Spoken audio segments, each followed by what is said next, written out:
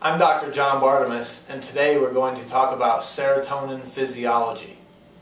Do you suffer from a loss of enjoyment in life? Do you no longer love the things you used to do? Do you no longer love yourself? Are you depressed often? Do you suffer from insomnia and have sleep troubles? Well, then you may have a problem with serotonin or a serotonin deficiency, and serotonin is needed to make melatonin, and melatonin allows you to have correct, restful sleep. So if you are someone that suffers with insomnia and or depression, this is an important video for you. Now, if you've seen my other video on dopamine and the catecholamines, norepinephrine and epinephrine, you remember that there are catecholamines peripherally in the body and then centrally in the central nervous system. Well, that's also true for serotonin. There is serotonin that functions in the brain for mood and love and enjoyment and sleep, and there's serotonin that functions in the periphery for gastrointestinal function, for moving through food through your intestines and many other things. Now, just like the catecholamines, serotonin made in the periphery or in the body cannot cross the blood-brain barrier and enter the brain by itself. It needs help. And if you are unhealthy in the mechanisms that it requires to enter the brain, then you're going to have a brain deficiency in serotonin and therefore melatonin. So you will have depressive type symptoms and sleep troubles. So let's talk about how this happens. Now, the fundamental precursor for serotonin and melatonin creation is the amino acid tryptophan. So everyone knows about tryptophan, right? We all go over to our family's house for Thanksgiving, and we eat a big hunk of turkey which is loaded with tryptophan, and then we all want to fall asleep and take a nap after. Why? Because we loaded up on tryptophan, it goes down the pathway I'm about to show you, and leads to melatonin, and we get sleepy. So tryptophan is where we start. We must have tryptophan from the diet or from supplementation in order to make serotonin and melatonin.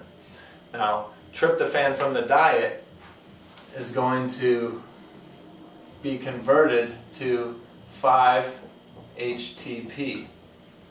Now, 5-HTP, if you're someone that doesn't sleep well and or you're depressed, then you may have heard that you should supplement with 5-HTP or you should supplement with melatonin. This is the pathway that leads to those end products, so you may have heard of 5-HTP. In order for tryptophan to be converted to 5-HTP, you must have iron. Iron is a necessary cofactor for that enzymatic reaction to occur. Now, what if you're anemic? If you're anemic and you lack iron, then you're not going to have the substrate necessary to produce serotonin and melatonin. Therefore, if you are depressed and not sleeping well, you'll never get better, even no matter how many drugs you take, if anemia is the underlying cause. And I didn't say it in the dopamine video, but the same thing for dopamine and the other catecholamines is iron is a cofactor in those pathways. So if you're anemic, that could be the underlying cause that's making you unhealthy, and no drug is ever going to fix that for you.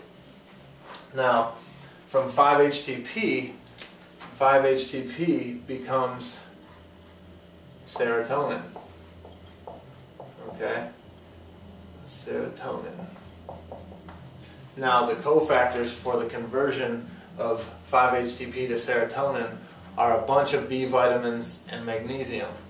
So we're going to have P5P, we're going to have niacin, you're going to need vitamin B12, you're going to need folate, and you're going to need magnesium. So if you have a methylation issue or a vitamin B deficiency due to stomach problems, or you have a magnesium deficiency, you are not going to produce serotonin. So this long term could lead to a deficiency in serotonin and depression.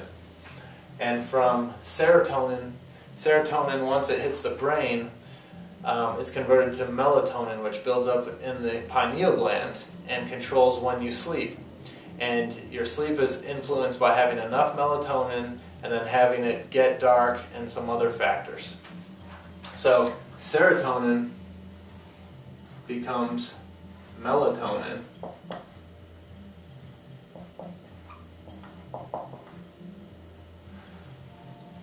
with two cofactors. One is norepinephrine, and the other is more methyl donors. So more B vitamins, as we said here. Okay, so what did you catch there? In order to create melatonin from serotonin, we need norepinephrine, which is a catecholamine.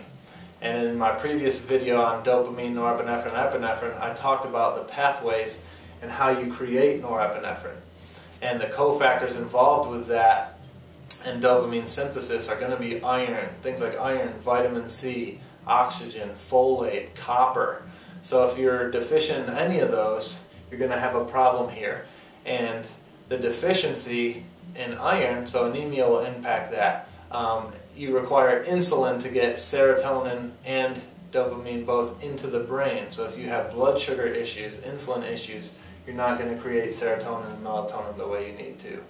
So what I didn't put on here is to get tryptophan to 5-TP, 5-TP to serotonin. To get tryptophan into the brain, you need to have proper insulin response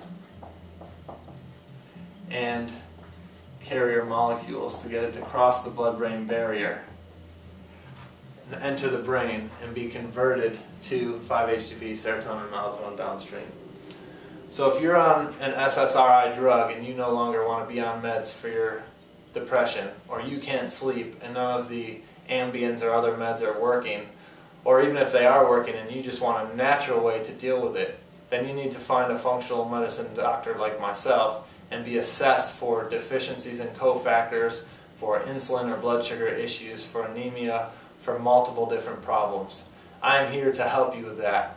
To find out more information, check out my podcast on iTunes called Accelerate Health with Dr. John Bartemus. Check out my website, functionalmedicinecharlotte.com, and continue reading and watching my videos. Have a great day.